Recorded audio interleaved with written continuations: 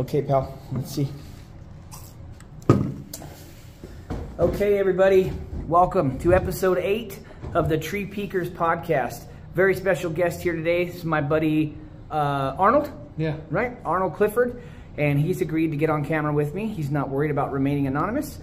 He's got some stories to tell from the Fruitland area, going towards, what? Shiprock? Shiprock area, and then Chusca Mountains? Chusca Mountains. Anything past there, or are we going to stay within that area? Oh, I'll probably try to stay in the area. Okay. And then one story, I'm going to probably go down to near Saru region. Not sure where that is. That's, whereabouts? South of Farmington, about maybe Up 70 miles. Hold on, are we talking south, like going like on the Vista Highway? Yeah. That's pretty incredible. Yeah. Anybody that's familiar with my podcast, I won't go too far into detail, but my story, my encounter, maybe I shared a little bit with you that day when I met you last week at work, was the Vista Badlands. I mean, if you're talking, so what, Vista is about 45, 60 miles out? So right in that neck of the woods, right? Yeah. Yeah, I know it. I know that's what happened to me that night 21 years ago. But learning more and more about this subject, it's undeniable to me that we were surrounded by him that night. But you're the guest tonight. It's not about my story. It's about yours. And I think we're going to dive in. So we got a few different stories, but we're maybe even touch on the UFO subject here tonight? Yeah. Okay. So Arnold, which one do you want to talk about first, my friend? Oh, maybe I'll talk about my own experience first, you know. Okay. And this is out... Oh, this is out at near Cove, Arizona, south of Cove, Arizona. Cove, Arizona. Now, the way I met Arnold was I was at work last week. I've told you folks before who listen, when I bartend, when I serve tables, I meet tons of great people, such as this gentleman here. But I happened to be overhearing Arnold tell his server whereabouts he lived, and she's a good friend of mine, Paula. She was talking with him, and when they were done talking, I moseyed on over. And I happened to sit down and say, hey, pal, any Bigfoot stories from whereabouts you live? Because I heard the area he was talking about. So we're going to kind of travel back in time here to some experiences you had. We're going to start in Cove, Arizona. Yeah. How far away is that?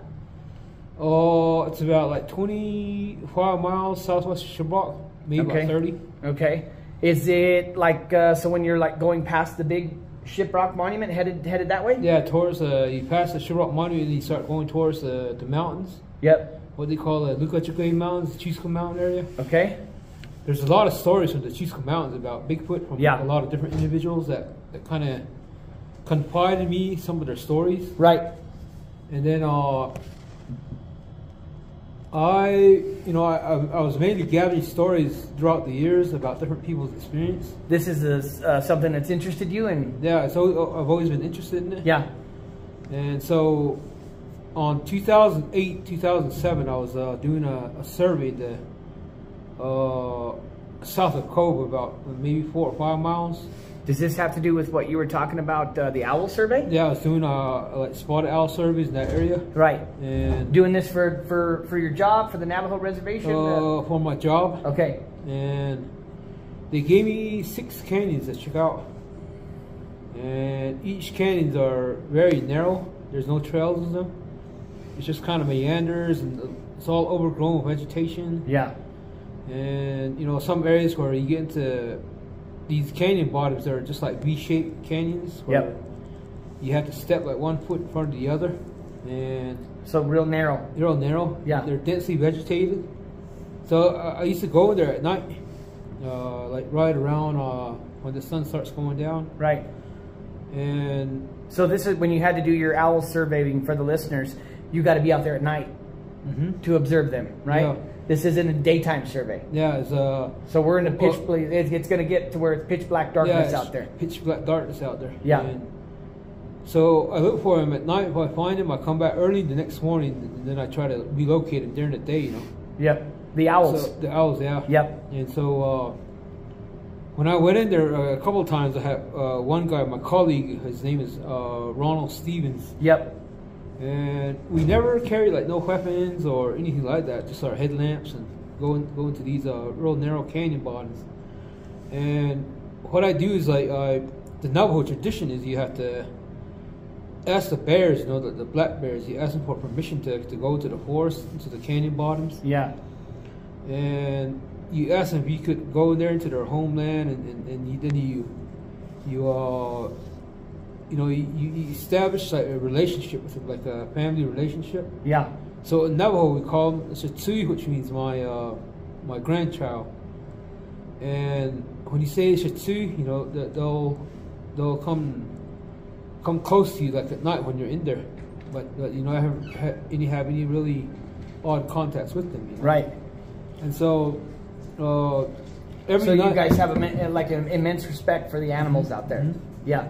And every night we would have a black bear either behind us, ahead of us, or on the side of us. Well, we never had like close, like eye-to-eye contact with them, you know. Right. And so, you know, over the course of several months, we knew how the bears reacted, what kind of sound they made, you know, that they were around us. And then after a few months, we started, when we go into certain areas, there's some other, like, animal in there, or some other creature in there. They were throwing, twigs at us. Twigs and pine cones, because bears don't do that. No, well, yeah, a bear doesn't have opposable thumbs and hands to... They're not going to throw something at you, right? Yeah. So you started to experience something different, where you could differentiate that there was something else out there. Yeah, there's something else out there. And then on one occasion, we had Ron, and then this one other young student from the next college. He kept bugging us about taking him in there, so I finally allowed him to come with me. And so that evening, when we walked in there, right around about 11 o'clock at night, it's pitch dark. It's a very narrow canyon. And there's one area where the canyon splits up into a tributary canyon. And so right at that tributary, there's flowing water on the main drainage. And there's a huge slab of rock, probably about twice the size of this table. You know, probably about that high up. Okay. So I sat on the rock just to have my lunch. You know, we're having lunch. And this is the story you told me the other day. Yeah. Around midnight? Yeah, around midnight, 12 to midnight. So I sat down there to eat my lunch, and I put my bag off on the ground, and then my colleague Ron and the other student were sitting maybe about 20 feet away near the stream bed. And so when I sat down, I could smell something pretty bad, you know, kind of like rotten eggs or like skunk or whatever. Yeah, I've heard about this smell on numerous occasions. Yeah. Yeah, and then I just heard something like crushing the leaves behind me. Like there's a small slope with some shrubs. Yeah. And then all of a sudden, it grabbed. I think it grabbed a handful of pebbles, you know, small pebbles. Like a thin slab of rock, like about the size of my phone. So all that, it tossed it right behind me. So it tossed it on the surface of that flat stone, that rock behind me, and you could hear all the pebbles like hit at one time, and then it just kind of rolled a little bit, and then they stopped. And the larger piece, it kind of flipped up and it kind of hit me in the back. Yeah. So then I picked it up, and I put my arm behind me, and I picked it up, and I looked at it, and I saw that little slab of rock. Yeah. And then just that time, I turned around really, really quick like this, and I saw the silhouette of it, even though it was dark, you know. Of course, yeah. And so he was standing probably about 15, 20 feet behind me, you know. And so, you know, for me, what I've learned throughout dealing with like different like the black bears and other animals, you know, is when I have encounters with them, I don't get all excited, or it doesn't freak me out, you know. Right. You stay calm. Yeah, I stay calm, and I've been doing that for years. And so what I did with this, when I saw that the image of that Bigfoot behind me, probably 6.5, maybe 7 feet tall. It was probably like an older teenage on his way up. On his way up, yeah. So he they're even that big at that age. Wow. Yeah. So I think it was more curious than being aggressive, you know. Right. Try to get your attention. Yeah. Just to see what how you'd react. Yeah. See how it would react. And then I told Ron. I said, "Hey, Ron. I said, hey, let's go and pick up our lunch and go up another quarter mile along that stream bed." Yeah. I said, we can have lunch back there. And then I said, let's give this fella some room, you know. Yeah. And so we got up, we kind of walked off, and I think he walked behind us for a while. Then he just kind of I think there's 3 of us. That's why he's kind of maybe intimidated himself, you know. Yeah. And so after that, he kind of left us alone. But that side drainage that I tell you about, you have to go bouldering to get up to the top of it. Yeah. It's very narrow, so I think he went back up in there because I've seen signs of him in there like a few weeks before that, you know. So I think he hangs around in that. So you guys might have been in his little in his little area, little corridor or whatever. Yeah. And that was like from where we park, from where we usually camp, going in about maybe 4 miles in, you know. So you guys would have to park and trek in. Mm-hmm. So it's not like you just park and you're right there by your vehicle. Yeah. So you guys got 4 miles to walk in the dark? Yeah. Just with a headlamp? Headlamps, yeah. Wow. And you would never get intimidated or afraid out there. You just have you stay calm under the pressure or in those circumstances? Yeah, I think the only thing that really freaked me out one time is there's another canyon just right before that one. See, this was kind of like the furthest canyon. Right. There's another one right before that, and in that canyon, there's one area where the bottom of the wash is no more than a foot and 2 foot across. Okay. On this side is like a maybe 100 foot sandstone wall. Wow. Like okay. Then on this side is like a slope. So right in that canyon. So you guys are in the middle of that? Yeah. And we encountered a mountain lion at night. Oh man. And I got within 6 feet of it.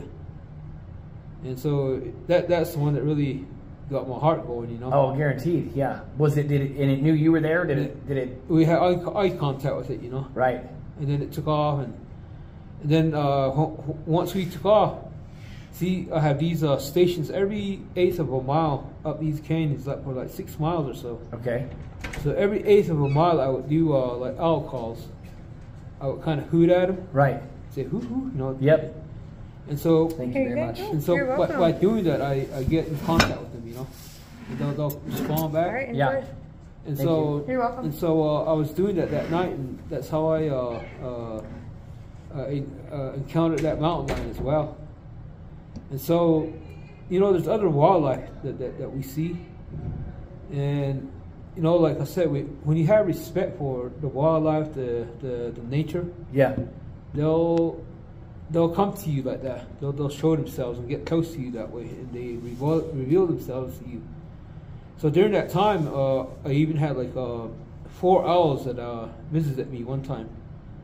One of them sat on my hat. You're kidding me. Yeah, and it jumped up. It sat a foot above me on a branch and was looking down at me. I was looking up at it. Then I had 2 owls on each side of me, like 2.5 feet away right here. Yeah. And then the 4th owl was like maybe 7 feet in front of me on the ground, you know. That's pretty interesting. Yeah, and there's this Ron and I were, and another colleague of ours, and we just sat there. They just sat there for 2 minutes, just hissing at us and hooting at us. But no aggression or anything. No aggression. Like that. And they're dancing. They're like moving really around. Yeah. Oh, that'd be awesome. So that was really neat, you know. So we got to experience that out there, out in the wild too, you know. Yeah. So I think they are out there, you know. I mean, up to that point, I was mainly like really interested in them, and I was kind of like maybe a borderline believer until I actually experienced one standing 20 feet behind me that night, you know. Yep. And you smelt the smell that's accompanied with it. Yeah, I smelled them. And right, I've heard it attributed to, like you said, like rotten eggs or like a corpse. Or any idea along your journey of getting into this subject of why they smell like that? Is it just that they don't bathe or they perspirate in a different way that we do? I've heard from a First Nations gentleman who emails into this show that I watch on. I reference it all the time on the podcast. It's a great one. You'd probably really enjoy it. The Facts by How to Hunt, Steve at howtohunt.com. It's on YouTube, and people write in their experiences to him because he's had a few encounters out in Canada. He's a big game pro hunting guy, big game hunter. And somebody wrote in one day and said that the reason they smell like that is because they sleep with their kills. Now, I don't know if that has anything to do with it. It sounded kind of interesting, but there's got to be more to it than that. You know, maybe they do sleep with their kills, but I've always thought maybe it's a defense mechanism. They excrete this kind of smell, maybe try to let you know they're there or scare you off. I don't really know. Because sometimes the experiences are not attributed with a smell. Yeah, I think it's it's a way for them to like identify each other. Like, you know, How animals do? yeah, like you know how dogs are when they smell feces or when they smell like a dead animal, Right. they'll lower their heads and roll around in it, you know. Yep. And I think sometimes they put that smell on themselves so they can like maybe smell each other from a far distance. And Because- right, their sense of smell probably Yeah. they can smell like a Yeah. shark can smell blood a mile away or something, Yeah. right? Because one of my friends, he has like I have several friends who are farmers along the San Juan River. Yeah. There's one friend who told me the story like right after it happened. It's along the river, and there was a lot of the farms are converting to these those PVC pipes, Okay. and so these individual sections of PVC pipes are fairly long and they're pretty heavy. Yep. So I guess he was having several people help him out to section them together. And he said when he came back, like the next day, he said his pipes are all thrown all over the place, you know. You know, even though they're heavy. Oh, it takes a couple guys to lift them? Yeah, Right. And so he said he noticed one pipe where I think what this Bigfoot was doing was it was chasing around a skunk. And that skunk ran into that section of a pipe. Yeah. And somehow he sensed it where it was sitting. And he said he punched a hole through that PVC pipe on both sides. You're kidding me. Yeah, and then he grabbed that skunk and pulled it out. He said you could see the furs of the skunk on that, you know, where he punched through. And like blood on that white part of the, that white PVC pipe. Yeah. And I So think he was going to eat that skunk. yeah, he's going to either eat that skunk or he's going to rub it on himself. You know? Oh, yeah. And Yeah. get that smell off of that, you know. Right. And then I think the ones that along the river, because there's some side swamps there, and when you walk around in the swamps, you smell that black mud. Mm-hmm. That black mud smells like like skunk as well, you know. Right. And so I think they get into that type of situation. They rub it on themselves, and they get that smell on themselves as well, you know. Right, because I refer to them as like prehistoric human beings, or there's got to be some kind of human component to them, not just some animal, right? But there is an animalistic nature to them as well. So yeah, if they're out there and they're rubbing themselves, it's what they do out there, right? Yeah. It's like you said, to identify themselves, to protect themselves out there. So that way, if we're out there in their neck of the woods in the middle of the night when nobody's usually out there, you're gonna know when they're coming up. They want you to know, right? You're in their territory, right? And sometimes they'll give you a friendly, like you said, a little throw of dust and pebbles and whatever. And then sometimes it could be a big boulder, right? Sometimes they could throw a big boulder at you or whatnot, Yeah. And I used to have a friend there in Shibrock, and he was he got injured in a car accident. And then he couldn't walk no more, so he was kind of paralyzed. Right. And I used to visit him often just to check on him, and his cousin and his relatives that lived just across the wash from where he lived. One guy, he's an older gentleman, and he's like a chapter official at Shibrock chapter. Yeah. And he does grazing, like he's a grazing representative. And his farm, his sheep farm, they got visited often, like almost on every 3 nights or so. They'll get some person to stop by. I mean, that Bigfoot would come by. Yeah. And so he has the best collection of tracks, photos of tracks of Bigfoot tracks. You kidding me? Yeah, he's had a couple hundred of them, you know. Wow. They come around that often. They come around that often. Would he say that he thought it was just the same one, or there was multiple of them? I think there's multiples of them. Yeah. And kind of like we talked a little before we turned the camera on, how you believe that do you think over everything you've learned over the years with your friends, having the farm experiences, you've had your own, do they live in family units? Do they have, do these family units that are here, are they connected to these ones over here and they all kind of intermingle? Or do they keep this little, tribe of them stick to themselves? Do they have warring factions? Have you ever heard of anything like that? Or are they pretty civil with each other? Or I think there's individual family units, and then there's certain ones where they have like individual groups. Yeah. Like a tribal setting, but not not very extensive because I think they're hiding. And right, their safety depends on them staying hidden. Yeah. I mean, because they're obviously out there. Yeah, and that person that I was telling you about, the guy that has all the photos. Yeah. And then my friend who was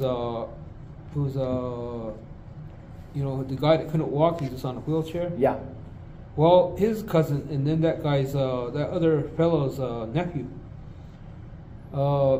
He got abducted by a group of Bigfoot. This is the one you were telling me about.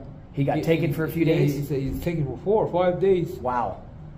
And he said they provided him with food, and they let him go to the water, like down the river.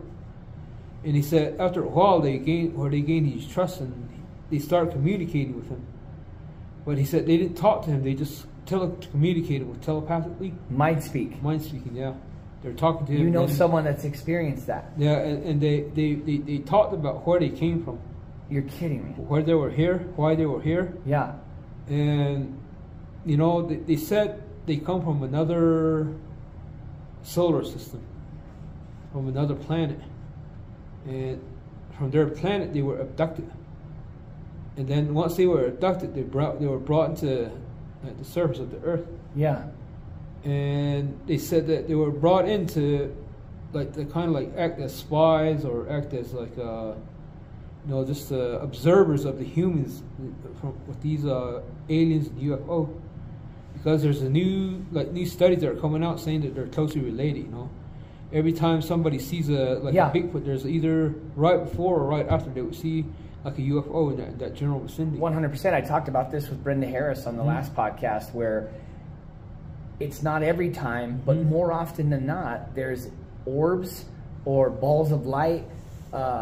UFO, UAPs, now they're calling them, right? Unidentified aerial phenomena, but the classic UFO terminology is associated with a Bigfoot sighting. Yeah. And these Bigfoot seem to have these abilities, such as mind speaking, right? Or the telekinesis, or telepathy, I should say, pardon me, and the ability to cloak, right? Where one minute they're there and or they'll be, you know, peeking behind the tree. That's why I call it the Tree Peekers podcast, because of a story that I was told out of Boise, Idaho, from a hotshot firefighter who was fighting wildfires.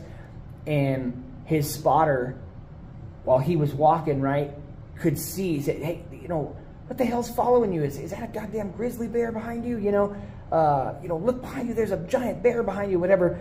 But when he would turn around, there'd be nothing there. And when he would walk, and the spotter said, it's behind the tree, it's looking behind the tree, it's right in front of you. He said as he got closer to the tree, that rotten egg smell was the worst smell he ever smelled. But there was, so the spotter from afar, who was a mile ahead with the binoculars, could see it right around him, but he couldn't see it right in front of him. So they seem to have these supernatural abilities. Yeah, that's wild. I've never heard anybody. I've heard stories through the podcast I listen to, but I've never heard anyone who happened to have a friend or a first-hand experience talk about experiencing the mind speak. This is a first for my podcast on the stories. That's incredible. And you said that it took days for them to build up trust to begin speaking with him? Yeah, they're telling that where they came from. And he said that the other Bigfoot, that when they come in and form a larger group, is when they either have like a landing, when the UFO lands, or when they might have problems with their UFO. When they crash or they might land, and they get away, they escape. You know, they get away from these UFOs and escape. And then he said the reason why they remain hidden in the shrubs and in the like along the San Juan River, and also in the forests of the mountains. Yep. These deep canyons where there's narrow canyon bottoms and there was overgrown vegetation. And they said the reason why they hide is they don't want to get recaptured. And they stay hidden, and they try to stay away from being recaptured, being out in the open. So they don't. So it's not so much to avoid us. Yeah. It's to avoid them. Yeah. Yeah. And he said, like there's a number of years ago, there was like what they call the Crown Point Howler. Okay, yeah. There's a lot of like cops and like the Navajo police dealing with it and everything like that. Down there. Yeah. There's one incident where they had like a Bigfoot running, like it's at 10, 12 foot strides like this, like on every step. Man. And he was like, he left footprints on every stride. And then all of a sudden, he said he was either running towards something or he's running from something. And then all of a sudden, he's just disappeared. You know.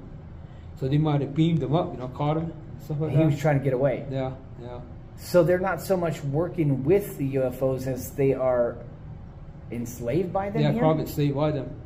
No, because if you look at when you study the old deities of the Sumerian called Anunnaki. I know all about it. Yeah. And so what they did is they themselves kidnapped Homo erectus. Yeah. And then genetically modified to create humans. Right. So it's they showed up here from another solar system, right? Nibiru was their planet. And that my dog's named Nibiru. I got a dog at home named Nibiru. We call him Rudy for short, but that's how much I'm into this. Anunnaki means those who from the heavens came, right? Yeah. So it's been going on for a long time, you know.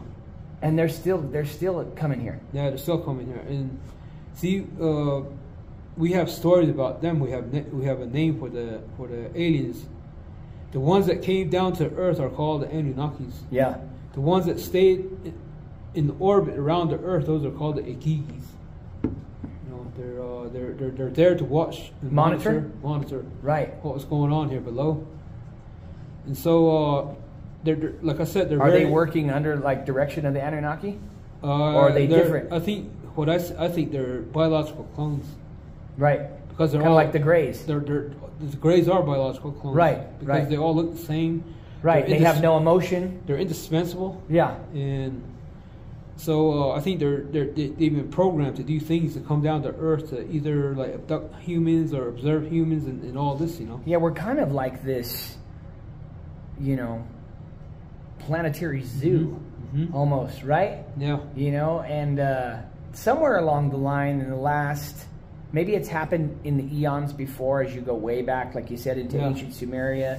That predates the Egyptians by 3,000 to 5,000 years. So we're talking more than that. Yeah, right, exactly. They don't give us the right timeline, right? They give us a false timeline about what was really going on and how far we go back. You predate the Sumerians, you go back into what's called the Atlantean, the Lemurian area. What else do you have? The reptilians, all those, right? If all that shit is true, there's some pretty crazy stories that go back way back, further than they tell us. But there seems to be this reoccurring theme with, you know, them genetically modifying or enhancing us, and what I was going to say is within the last 100 years or so, we rediscovered something along the lines of that, because we all of a sudden, I mean, look what I'm recording with here. We've got a device that is more powerful than the computer system that took us to the moon in the 1960s, right? You know, and it's just in our pocket now. So we got this from somewhere. Don't tell me we came up with this shit. You know what I mean? There's no way. And they say that the military-industrial complex, the black budget groups, the higher-ups, the ruling elite are 30 to 50 years ahead of us. This is dead technology to them. That's why they're giving it to us. You know? So that had to come from somewhere. You don't just like, you know, forgive me for this, but we're not shitting in outhouses and riding on horseback 100 years ago, and now we are, you know, where we're at now. You know, I've heard some pretty far out stuff, man. I've heard that, you know, that we, with the military black budget programs, we are out there, we're mining the rings of Saturn. We have a moon base, there's a Mars base. Is it true? I don't know. Pretty fascinating stuff when you get into it. But there ain't no way that that they're telling us everything that's going on. They know about the Bigfoots. They know about the alien civilizations, but for some reason they want to keep that from the general public. The more I've dug into that, I understand that the ones at the very upper echelon, the 13 ruling families, all them, you know, the 99 or the 1% who have 99% of the world's money, they refer to us as the useless eaters. That's what they think about us. You know, and if we're talking about them 13 families or whatever, you can trace their bloodlines all the way back to Sumeria. All of our elected leaders around the world. It's a big club, you know what I mean? A big secret society, and we ain't in it, which I'm fine with. But, you know, it's pretty fascinating stuff when you dive into it, you know? But, Yeah, man, that's incredible. That is one of the most remarkable things I've heard is that you know somebody that's experienced the mind speak, and what they telepathically communicated to them was why they were here, and that they're hiding not necessarily from us, but that's why they stay so hidden. Yeah. Damn, this even does. I talked about it with Brenda on my podcast. I asked her if she had anybody experience the predator-like effect, where like the aluminum foil heat wave effect, where they're there but they're not. And I had told her, if that's true and the Bigfoots can do this, maybe they do come from somewhere else. And I said, and the people who write the movies and all that, they're privileged, they're privy to this information on the inside, and that's where they get these ideas. Well, what you just told me, I mean, that's like I said, think about the predator being in that movie. Yeah. It is something that comes from outer space, that's the master of the wilderness, and can elude man, and is the master hunter and all this, you know. To me, that sounds like a Bigfoot. Yeah. You know? Yeah. They changed it a little bit in the movie and made it into an alien, but I see the parallels there. Yeah. Where they could have easily, if they know about this information, they just tweaked it a little bit, and obviously they're not going to make the movie about Bigfoot, because anybody that's into that subject they deem as a kook, right? Me and you talking about this, we're a couple of nutbags, you know, but if you get into this and you actually, like I told Brenda, when I speak with people such as yourself, when I talked the other day at work, you know, we look at each other directly in the eye. You know, neither of us are sitting here, you know, messing with the other. We're telling real stories that we know about and stuff, you know. It's and these people, you know, they're not making this stuff up, right? They're not putting 100 different footprints in the ground and taking pictures just to get their rocks off, right? Yeah, yeah. Yeah, I think it's been going on for a long time. Like, where I'm from, the mountain is Carrizo Mountains, and there's a community called Batavatu. Yeah. Which is 18 miles west of Shiprock. And a long time ago, back in the 1864, when the Navajos were being rounded up to be taken down to Fort Sumner on the Long Walk. So around that region is there's a lot of radioactivity going on, like uranium deposits. Yeah. So if you have children that are living next to radioactive rocks, and their homes are be made out of radioactive material, you tend to have like you know, like people who are autistic, or you know, maybe they're somewhat physically deformed. Or they might be sick, and so a lot of these children that they gathered in that region at that time, they didn't want to take them on the Long Walk, because they knew the soldiers were going to kill them right off, because they're going to slow them down, and they're going to be a burden to the people who be marching that long distance. Yeah. So what the men did is they took all these kids up to the top of the mountain. There's a place up there in the Aspen Forest where they kind of dug out a small area for them, like in the ground, and just left them there, because they thought if they would fend for themselves, or somehow they might be able to survive on their own, rather than being shot or, you know, stabbed with a saber, you know. Yeah. And so they left them up there, and then they came back down, and then they were trying to hide themselves, but eventually they all got rounded up and caught, you know. And then after 4 years, in 1868, 1869, they say that when they came back to that region, the ones that survived, they were wondering what happened to the kids, so they hiked up into the mountains again, and kind of went to where they left them behind. How many years past 1864 was this? 4 years. 4 years. Yeah, and that's the 4 years that they spent down at Fort Sumner. Under like enslavement? Yeah, like in a camp? Yeah, like an internment camp. Internment camp, okay. Yeah, they're like prisoners of war, you know. Right. And so when they came back, they came back to Fort Wingate, then to Fort Defiance, and the ones that lived near the Carrizos, they ventured back up into the Carrizos. Yeah. And when they got up there, you know, they went back into the mountains after they resettled. And when they got to that aspen grove, they saw like a smoke coming out of like a crudely made shed, you know, kind of like almost like the structures, a little structure hut, or something, like a hut, that was made for them. And then they're doing fine, and all of them survived.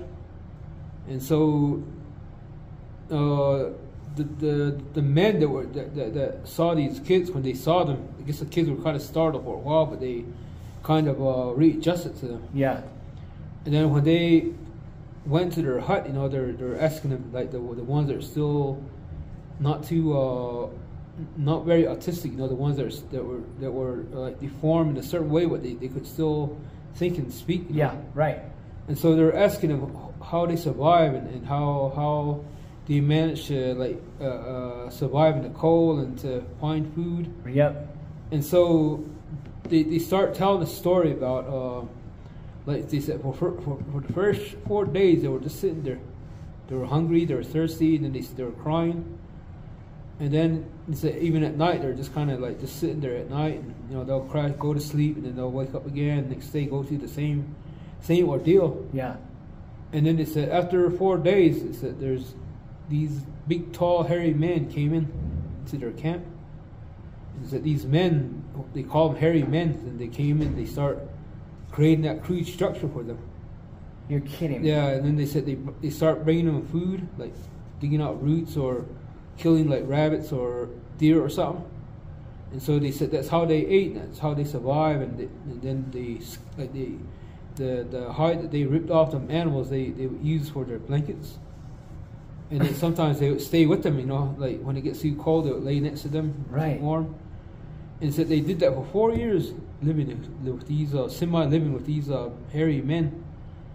And then they brought them back down, and then they had like had to go through ceremonies in order to put them back in the right state of mind, you know. Yeah, because they've been living in the wilderness, what would now be considered off the grid or something, right? Yeah, and not living with society or in a civilized setting, right? Yeah, they with the wild men, right? Yeah. When I was younger, I used to go out there, and I go into that same region, that forest. Yeah. That structure was still kind of intact, you know. But over the years, with the heavy snow and all that, it kind of just fell down, you know. But all the major logs are still kind of laying there, you know, in a pile. And this is a story that was passed down through the culture? Yeah, passed down through the years, you know. And so we're talking, for everybody that's into this, and those of you who have been watching, 1864 to 1868. Yeah. Okay? There's no television sets. There's no Finding Bigfoot on TV. There's nothing. These are children who have learning, what would now be considered learning disabilities or, you know, deformities, autistic you spoke about, right? But the ones that could speak and the ones that had enough mind to be able to communicate what had taken place, because in the grand scheme of that whole incident that took over 4 years, those kids shouldn't have survived, right? Yeah. They wouldn't have the wherewithal or the means to figure it out, and they say they claim they were helped by tall, hairy men. Yeah. That's incredible. That is the most amazing story. I want to thank you for that. That is just fantastic. This is at an elevation of like about nearly 9,000 feet. So there, I mean, way up there. Way up there, yeah. So where during the 4 years you're going to experience 4 different winters.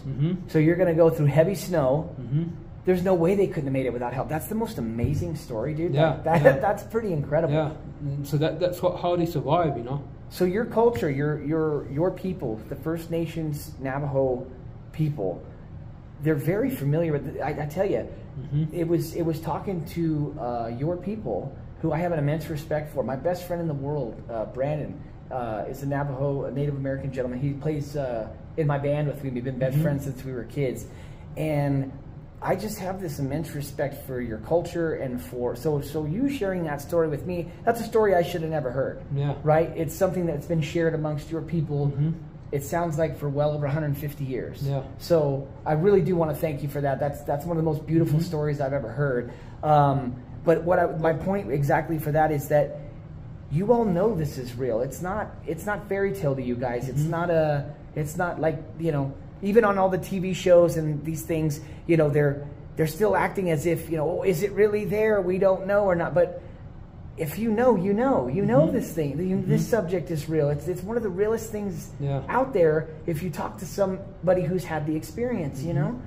And that's got to be hands down the most beautiful story I've ever heard on this subject. Because a lot of times some of these stories are kind of terrifying. People get real scared. But to me, I look at them as like the humans, right? Like you've got good ones, you got bad ones, and you've got some in between. Yeah. Right? I mean, there are some terrifying stories about them taking kids and this, that, the other, but it seems like those ones wanted to help those children. And that's remarkable. That's awesome. And then, you know, there's other areas, incidents where I know 2 people personally that were, one guy's my neighbor. He lives right across from where I live at. Yeah. And he used to have he has a farm there in Hogback. And during the summers, he would go out there and help out his father, like plant corn and whatnot, you know, on their field. Yeah. So he's out there spending like couple months out there, out in the summer, you know, just camping and sleeping in a campus tent. Mm-hmm. You know, and not really like a structure at their farm. And just tending to the land all summer and making sure they get the crops planted and get them ready to grow and cultivate and everything. Yeah, and then one summer he didn't want to go back. He didn't want to go back, and he was afraid. His mom kept telling him, "Go back, go take care of the farm," but he didn't want to go. And then finally, he told his mom that he said one night he was sleeping there in his tent, and he said all of a sudden, he said he woke up. He said there was a big, tall, hairy Bigfoot dragging him, holding him by the ankles and dragging him out of his tent. He said he dragged him for like about maybe 100 feet, and he said he got all scared. He started screaming and kicking, and he said that's how he got away from it. You know, he said he finally got away, and he ran towards like the road from where his farm is at. Yep. And because of that experience that he had, he never went back. You know, it scared him that bad. Yeah, it scared him that bad.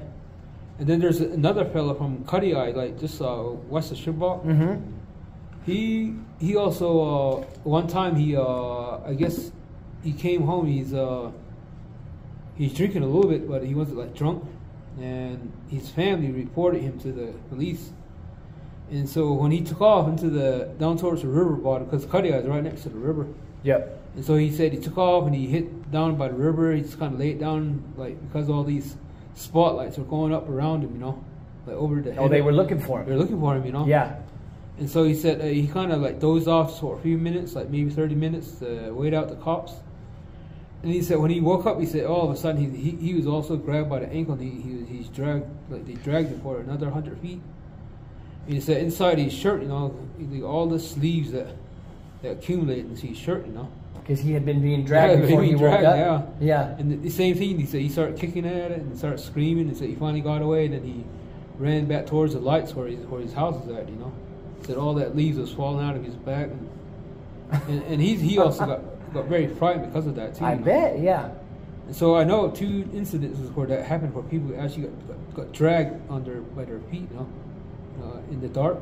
I wonder what they were snagging them for something nefarious, or just curious why they're out there and going to take them back to their... Yeah, probably kind of like abduct them. Yeah. You know, just curious about them.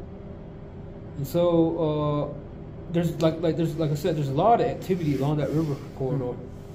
And there's another family that was I was very close to. They had almost like nightly visits, and they said that these Bigfoots would come by and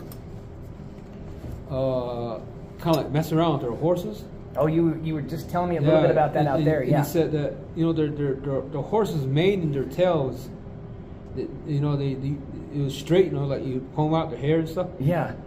And he said when they felt that they were there at night, when he could kind of hear the horses running around and neighing and stuff like that. Yeah. And he said the next day when they go out, they would find their horses' hair braided in a crude way. Like braided. You're kidding me. Yeah. that's awesome. And then their tail too would be kind of braided. So the horse would be calm enough for them after a minute to, like they got familiar. Yeah, with it. I guess they were. Maybe there's a couple of them that held them down where they could, you know, mess with them that way. I think in a certain way, they said one of them were like maybe one of them was trying to mount it from the back, like have sex with it. Really? Yeah, and they said that I think that horse kicked them. Because they said that horse had like claw marks kind of scratched on his rump. Yeah. And then I guess when he kicked him, that whatever it was took off. That Bigfoot took off and ran back into the shrubby areas. Right. And then I said a week later, he said they saw like two Bigfoots that are out in their melon patches. They said they stole a couple of big melons, you know. Yeah. And they said one of them stole a sheep from one of his neighbors. Said he's carrying a sheep like this. And then so he followed them going into like the shrub, and he's trying to like follow them without being detected, you know. Yep. And they said he had to crawl on his hands and knees to go through the shrub, and then they got to like an opening, and they met other Bigfoots in there, that was waiting for them. Where they took the sheep and the melons. The melon, yeah. And then they said when they got to the other group, said one of them it wasn't a very large one, maybe like a 6 footer. He said I guess he might have been the one that got kicked by that horse. Why, he have a limp or something? Yeah, he's limping. Really? Yeah, he's limping behind the group, you know. Yeah, because no matter how big you are, you get kicked by a 1,000-pound horse. Yeah. Especially a guy that size, 6, 7 foot, it's still going to hurt. Yeah. And it's going to bruise you up pretty good, hit you in the ribs, hit you in the leg, right? Could do some pretty good internal damage, I would think. Yeah. And then he also saw him one time at night. I guess he woke up in the middle of the night to drink water from his kitchen. Yeah. You know, like those kitchens, some of those mobile homes have like a window. Okay. Right on the where the faucet is at. Right. He said while he was drinking water there at his kitchen, he said he looked over towards his yard.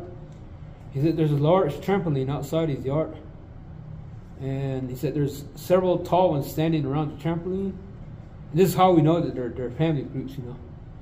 And he said that there's like maybe 2 or 3 small Bigfoots about that tall, jumping on the trampoline like just having fun at night, you know. No way. Yeah, they said they were playing on the trampoline. So I think they've seen them. They watch the kids. What the kids do? They watch you know? off in the distance. Yeah. But they wait till night, and then they know when everybody's asleep, and they're letting it. So that's what I'm saying. They're like us. Well, you say that they say they come from somewhere else, but is there's some kind of humanity in them, or they just have? I think are they ancestors of us? Because they're maybe related to kind of like primates, you know. You know, like even the gorillas and the orangutans and monkeys, you know, they're young baby ones. They run around, hop around, time, you know, like kind of, and they're playful, you know. Right. All animals are like that. Yep. No matter what, like no the young cows, right? Yeah. The horses, young horses. Oh yeah. Yeah, dogs, you know. All of them. And right? even like goats, you know, they'll hop around like this, you know. Yeah, having fun. Yeah, having fun. So I think that's what they were doing with their little ones, you know. But it's like they never let the little ones get too far away, right? You said like the big ones are all standing around because they're going to protect them. They're going to make sure. They seem very protective of their family units, right? Yeah, and so that they have that broad range of characteristics, you know. Yeah. And I've heard like the violent side too, like what you said. Yeah. There's an area that's always, like every once in a while there'll be reports of Bigfoot down way past Shibboleth towards the San Juan River, like to the northwest about maybe 12 miles.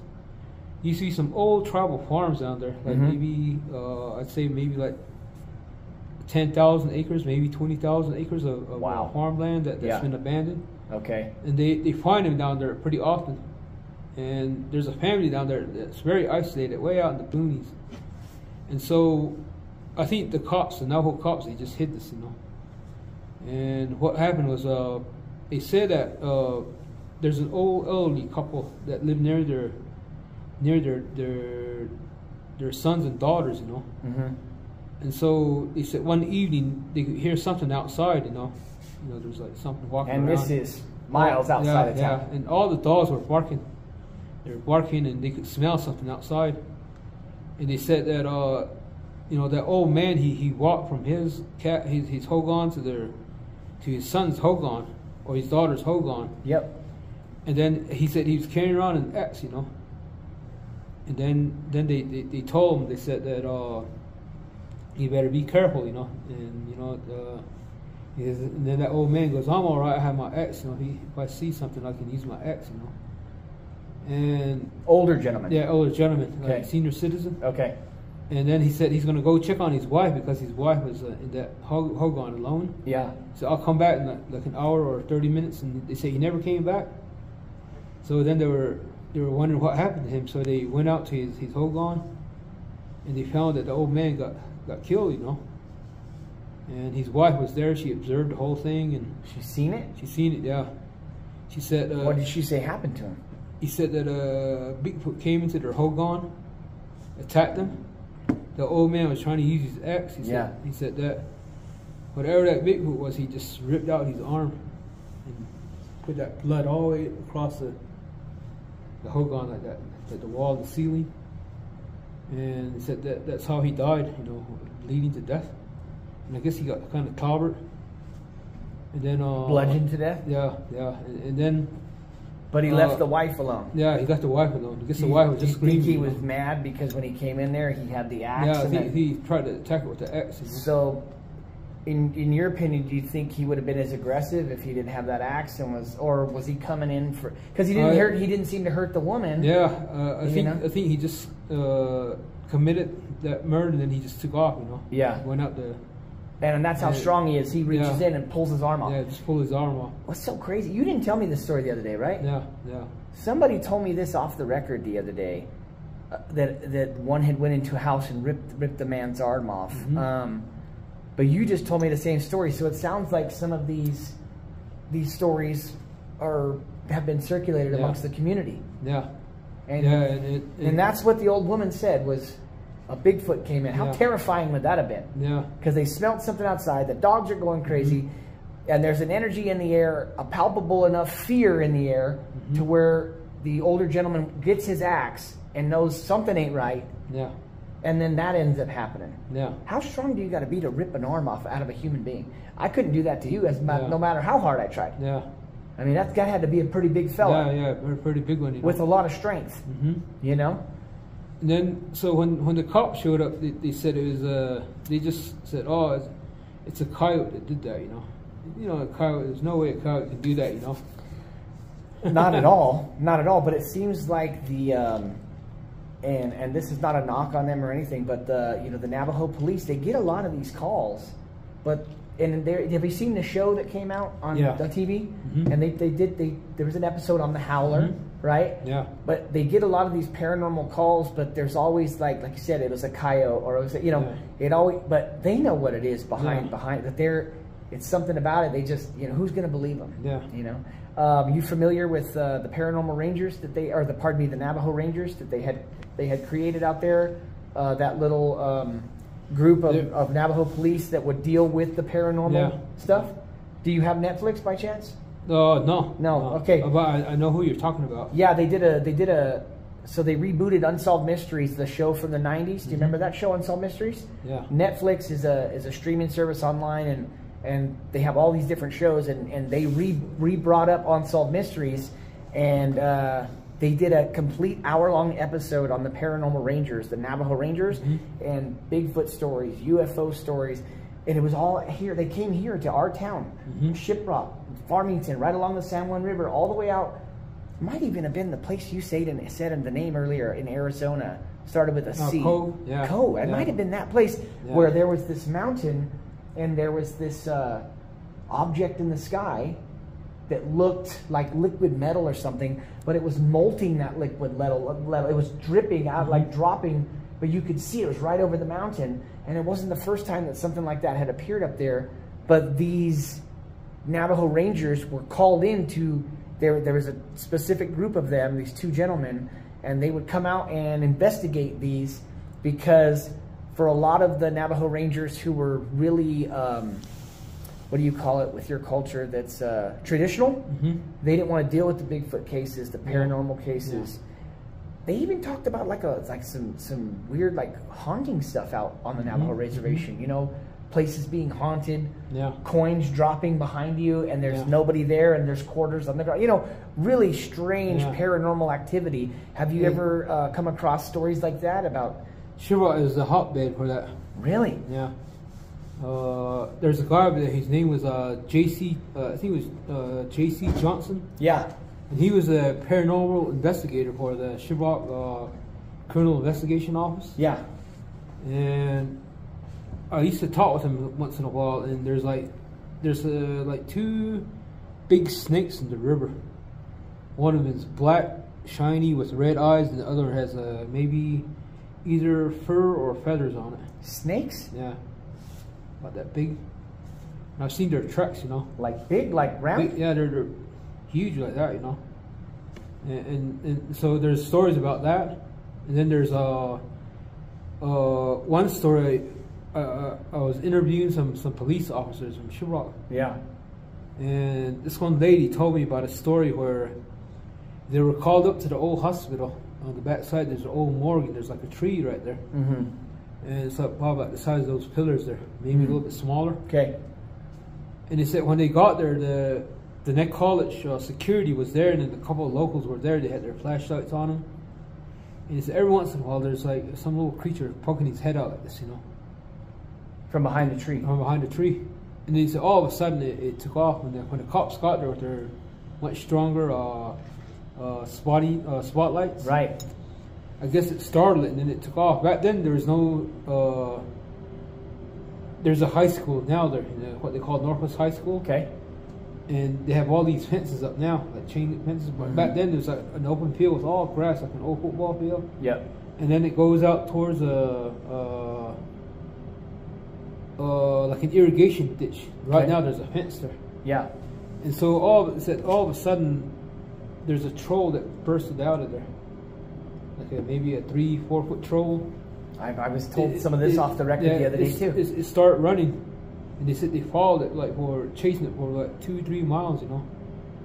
And there's a big canyon or kind of like a little gnome creature, like troll. troll. About that tall, yeah, like a troll, actual troll. What do you mean, like what you see in you Willow see or like something? Like a beard and, you know, kind of raggedy clothes, and you know he was often like seen around the drainage north of Shiprock.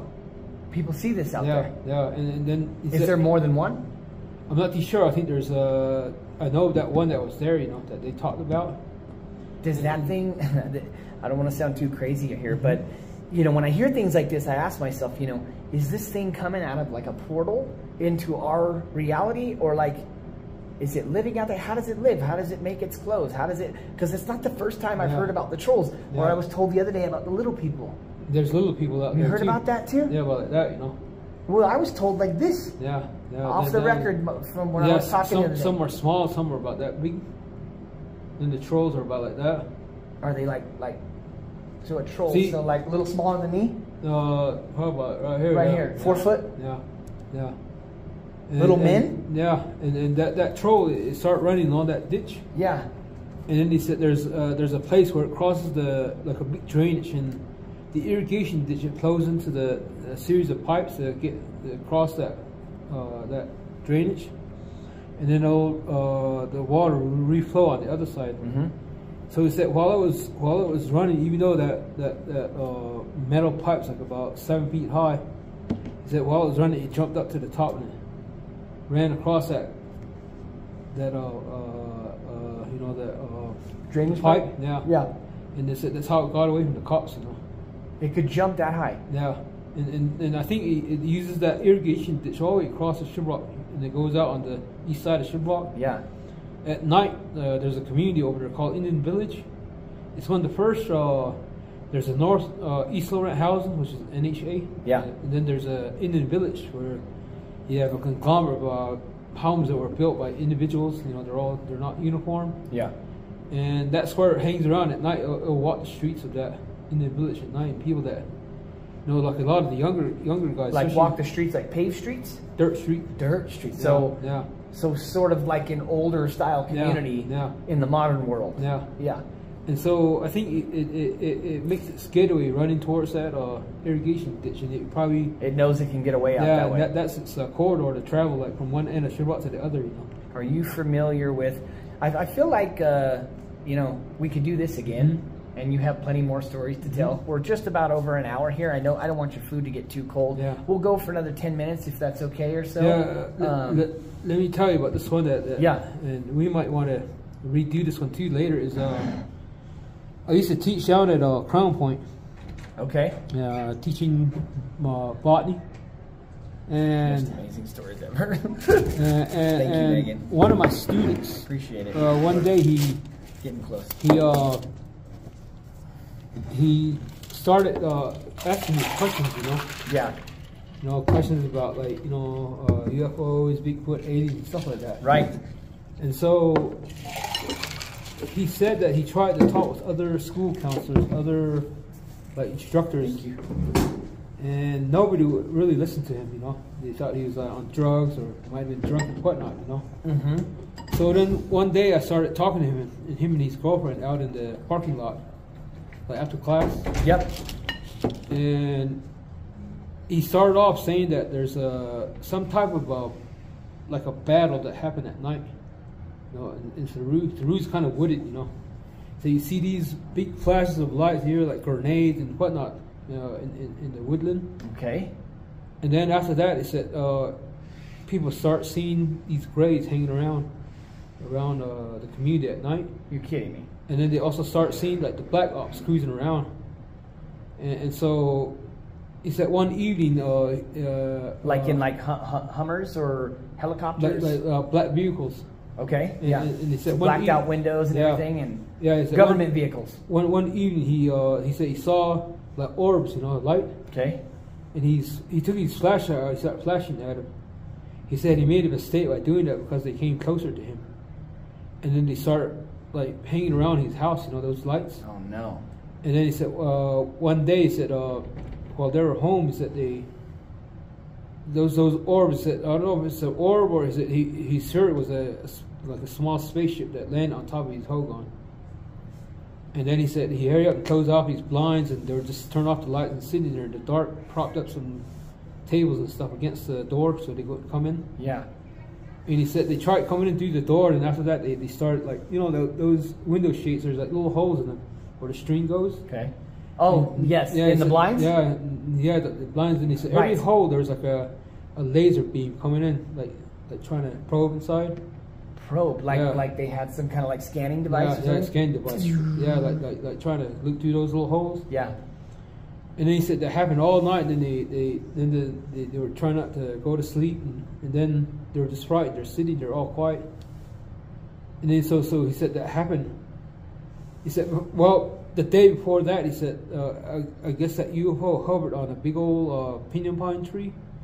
He said it bent down all the branches and poked them into the ground like fence posts. So he didn't break it; they were just bent, you know. And then I guess it was near his horse corral.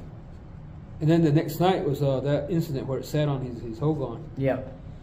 And then a couple of days later, he said, a couple of evenings later, he said they were sitting in their Hogan with their door open, maybe about 100 feet, 200 feet away. Okay. He said one of those spaceships landed, and they could see the spaceship land. And then they said little out towards Crown Point. Yeah.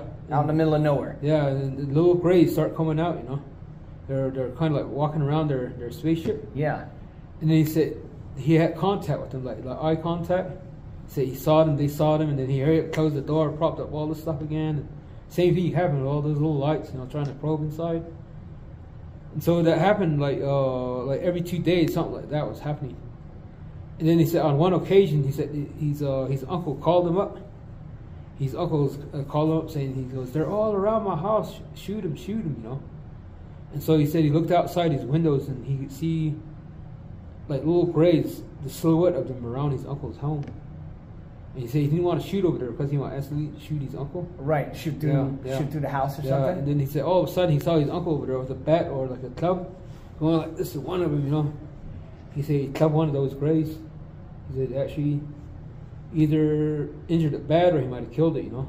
And then he said he dressed up and he went over there, drove over there, and he said he parked right outside the house, and right outside the front door there was a gray laying there. And he saw it. Yeah, he saw it. Yeah, and his uncle had called him scared shitless. Yeah. So this is just like, it seems to be like commonplace out there. All this ethereal, out of the ordinary, you know, paranormal, wild shit goes on out on the Navajo reservation. Yeah. Are we a hotbed in this area? Is there some kind of vortex, or has your people talked about? I think it's all the radioactivity that's here. You know, the uranium, all the electrical lines draws them in. Yeah, I think they recharge their spaceships that way, hovering over the power lines and stuff like that. You know. Yeah. Yeah. And then so, a lot of times with some of this craft, you know, you never even know they're there if they're cloaked out or right? And then all of a sudden, Yeah. I mean, I've got videos of my wife and I filming when we'll stop the car. All you got to do is watch the sky. It don't happen every night, but I'll see these balls of light, and I've got them on film, and they're going, and then like they expand, they get smaller. Yeah. But then the best way I can describe Arnold, when they disappear, they go like this, and like fold in on themselves, or something opens up and they. I don't even know what I'm saying. Yeah. But I've seen this shit with my own eyes. You know, I've filmed a few of them, but it's almost like when I turn that camera on, sometimes they'll just go.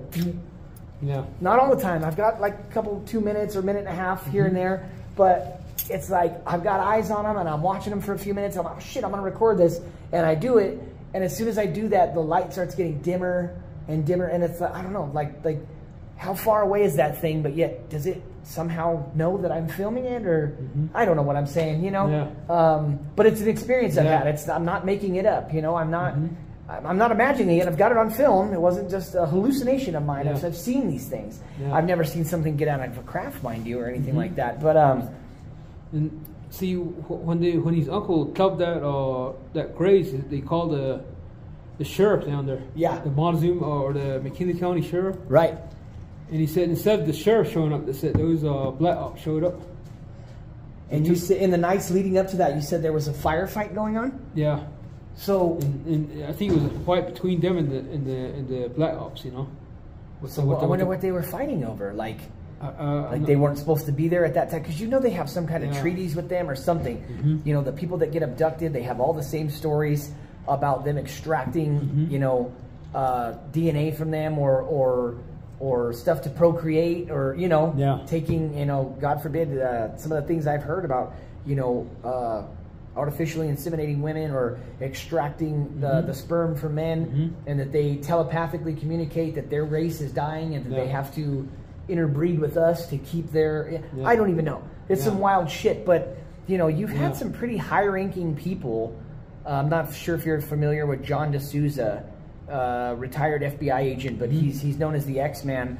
The entire X-Files, Mulder, that character was based off of him, John D'Souza, and all of the paranormal cases. He was the one that dealt with all that stuff in the 80s through the 90s, maybe even late 70s. But I mean, some of those case files were out of this world, you know? But it's real shit, documented evidence. This stuff's been going on a long time, way longer than that. But you know that as well as I do. But what was the end game with all that? What ended up happening? Did it continue going on, or did it end up coming to a head? They said that in the 3 or 4 days, they said the black ops, they keep visiting his uncle. They shut him up, you know. They either threaten him, and then they also paid him off, you know. Because he said he had a big old bundle of money that he wanted to go spend in Gallup, asking him to take him there. And so the black ops paid him off not to talk about it. Yeah, and then he said after that he just denied seeing them and happening. You know, killing I think that happens with a lot of people. Yeah, and, right? and then he himself, you know, he kept experiencing it. And he wasn't able to really sleep. And then one day he comes in. He goes, I looked at him. He looked like he finally got some sleep, you know. And I said, hey, you look a lot better today. He goes, oh yeah. I said, they came by again last night, and he said this time they took him. He took him, and he goes, here, check this out. He rolls up his sleeve, and he had 4 probe marks right here on each side. So he had some on his chest. And you've seen this? Yeah. And then he said that they took him, because he was my student, you know. Right. They took him, and then they probed him, and then they said they brought him back. That's when he finally rested and went to sleep, you know. Yeah, they put him under and did some experiments on him. Yeah. But he got a good night's rest out of it. But you saw these marks. Yeah. You saw it. Yeah. Wow. And then because when every session that we had, it was him and his girlfriend out sitting in their vehicle, and so they would start, when they were telling me these stories, they would start crying every 3 to 4 minutes, you know. And you know, somebody that has that deep emotion, that felt that traumatic, they wouldn't be lying about it, you know. Yeah. You know, it's something that terrible that they experience, you know. Right. They have post-traumatic stress from it. Yeah. PTSD. Yeah. Like somebody who went to war and experienced these things, and So and that's another sleep. Not being able to sleep is someone who's dealt with something traumatic. Yeah. Right. Because they're they have these reoccurring nightmares or you know, just these flare-ups of trauma. Yeah, that's pretty awesome. How about we? This has been. We can do another session. Yeah, let's do another session because this has been a knockdown, drag-out one, and I think my listeners, whoever they are out there, there's a few of them. I think they're gonna love this. So I'm gonna thank you for tonight. We're gonna eat dinner together. We'll talk a little more, but we'll save some more incredible stories for another episode. How's that sound? Yeah, it sounds good. Okay, brother. I look forward to it, and I thank you for your time today. Okay, stay tuned for the next one.